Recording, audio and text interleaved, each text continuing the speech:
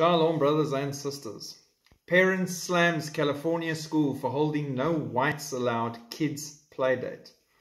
A parent at a California elementary school has slammed the officials for sanctioning a playdate for kids that essentially segregated them by race and excluded white children.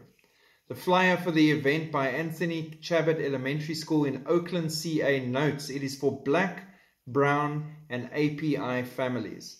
If your family identifies as black, brown, or API, or you are a parent caregiver of a black, brown, or API student, come hang out while we get a chance to know each other and build our community as we kick off the school year. White kids not needed.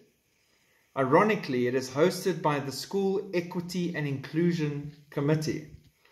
Taking to social media, the parent noted, "I don't know about others, but I'm genuinely upset about what ultimately boils down to no whites allowed playdate. We will look back and cringe so hard that we tried to beat racism by segregating kids of color from white kids," he said. "How is this productive? Why are we continuing to segregate people, let alone kids?" the parent said. Why? Because they are perpetuating hate and they are driving their agenda. And this is all part of the plan. And where do you start? If you're an evil cable, you start with the children.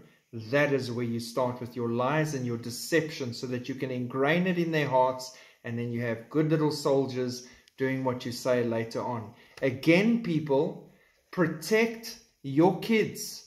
You're going to have to remove them from those kind of schools immediately. They are under assault by this evil wave, and it is getting worse by the minute.